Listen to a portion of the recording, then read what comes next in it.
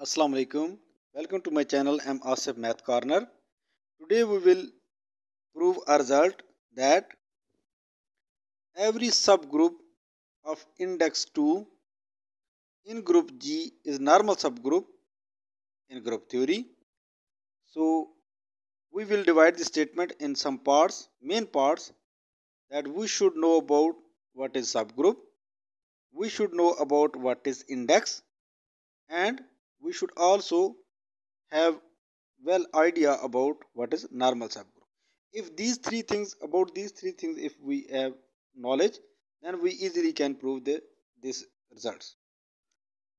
So what is subgroup? Subgroup is very easy to understand, that if it contain all the four properties of group, that is identity element should exist in this subgroup, inverse of each element should exist, and associative law hold and closure law must hold. If these four properties hold, then we can say that it is a subgroup. What is index? Index is the number of left or right cosets. So we should know about cosets. If we have a group G, 1, 5, 7, 8, 1, 3, 5, 7, 1, 3, 5, 7. If we have a group and we have a subgroup, you may say that 1 and 3. If we have a subgroup 1 and 3, then we multiply. If we will be doing with respect to multiplication, we may say that it is a group of modulo 8 residue classes. We are checking what are the left and right cosets. So to find the left and right coset, you may see my video in my channel, left and right cosets, or you can see the video as well, what is index. I will share the link in this video in the description of this video, so you can check and understand very easily. So here I want to give you a very short idea about that we take one by one element from G and multiply it from left side and right side to H, and the sets we get are called left and right coset. For example, if we multiply 1 from left side, 1 into 1 1, 1 into 3 3, 1 and 3 we get, so it is the first left coset. Then we multiply 3, 3 ones are 3, 3 threes are 9, and we have taken the modulo 8 set of modulo 8 with respect to multiplication, and 9 divided by 8 we get 1. Similarly, when we multiply it from right side, we get some sets, and those sets are called, if we multiply left side, then those are called left cosets. If we multiply it from right side, then those are called right cosets. And their number, if we got 3 left coset, then its index is 3. If we got 2 left coset and 2 right coset, number of left coset and right coset always equal. So, and number of if we add left and right cosets, we get complete G set, all the element of G, if we take the union of left and right cosets. So keep in mind, and we will take those subgroups which has index 2. It means that those have only 2 left coset, distinct left coset, and 2 distinct right cosets. Let's start. So here is the theorem. Every subgroup of index 2 in G, in group G, is a normal subgroup. So we will prove that normal subgroup is that the condition for normal subgroup is H is equal to G H G inverse. This condition tells us that it is a normal subgroup. So where G belongs to G and H is belong to some subgroup H or some subset of GH. So let's start. Its second statement is also has similar meanings.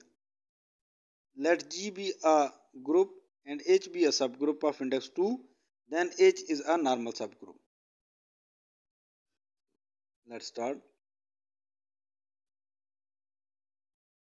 Proof. Let H be a subgroup of index 2. It means that H is a subgroup and its number of left cosets and right cosets are 2. It has 2 left cosets and 2 right cosets. And H has 2 distinct. Distinct mean there is no single element is common between these 2 cosets of H. Left and right cosets of G. One of left coset, we know that if it is left coset, it must contain identity element. So one left coset should be, when we multiply the identity element with H, that is HEH, and similarly the other will be, you may say that A, and the other left coset is AH. First is EH and second is AH. Similarly, right cosets are when we multiply identity from right side. So HE is first right coset and HA is second right coset.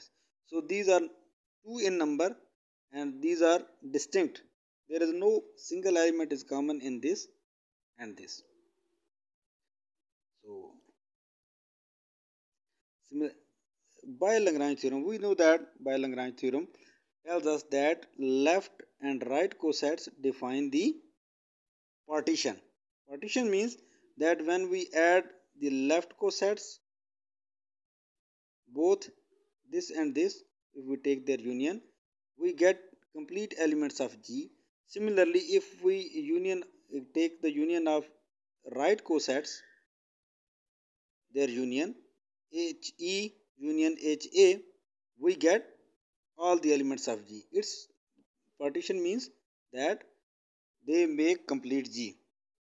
So G is equal to union of first left coset and first right coset, or you may say that first right coset union second right coset.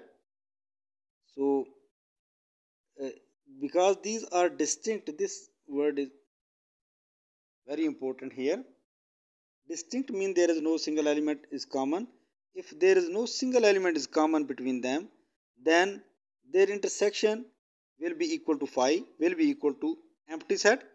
So here we can conclude that this, if we cancel this, because these are same identity, when identity element multiply with any element, we get the result of same element.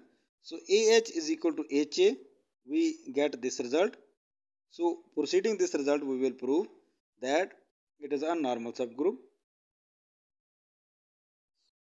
So here HA is equal to AH is equal to HA, where H belongs to H and H prime belongs to capital H, subgroup H. So here if we multiply A inverse here and A inverse here, so this become identity and we have remaining only H, and the other side H inverse H prime A, and this is the condition for normal subgroup, as we know that. So here we have proved that hence A inverse H prime H belongs to H, so H prime is also belongs to H, and A belongs to G, thus H is normal in G. Hence we have proved. Here is a corollary, here is a result from this theorem. If H and G are normal subgroup of G, then HK is normal subgroup of G. As we know that because these are both normal subgroups, so they will fulfill the condition of this. If we multiply their elements, then we have also have the same result, that would be the normal subgroup of G. I hope you understood. If you find any query or any question related to this, you may ask me in the comment section. Thank you so much.